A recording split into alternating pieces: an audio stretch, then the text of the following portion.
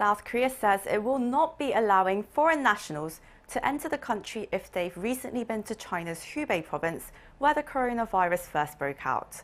This is the first time that South Korea has taken that step, but it joins many other countries that have. Shin Se-min with the details.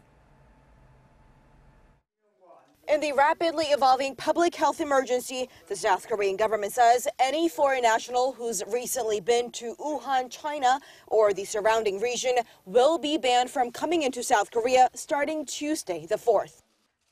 South Korea will be restricting entry from critical regions in China, the epicenter of the spread of the novel coronavirus.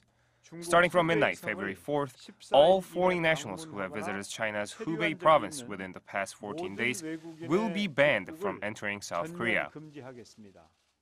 As for Korean nationals, the Prime Minister added that anyone with a similar travel history must impose a self-quarantine of 14 days. And the same goes for anyone who's in close or regular contact with those who've visited the Chinese province. Those who work in group facilities like postnatal care centers or nurseries and have traveled to the region will not be allowed to go to work for 2 weeks. The government will also be suspending its visa-free travel program for Jeju Island.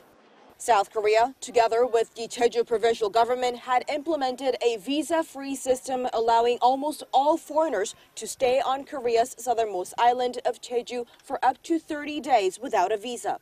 South Korea, with the new entry ban, joins a growing list of nations like the U.S. and Japan that have imposed travel restrictions because of the coronavirus outbreak. We must block transmission routes in local communities even more tightly.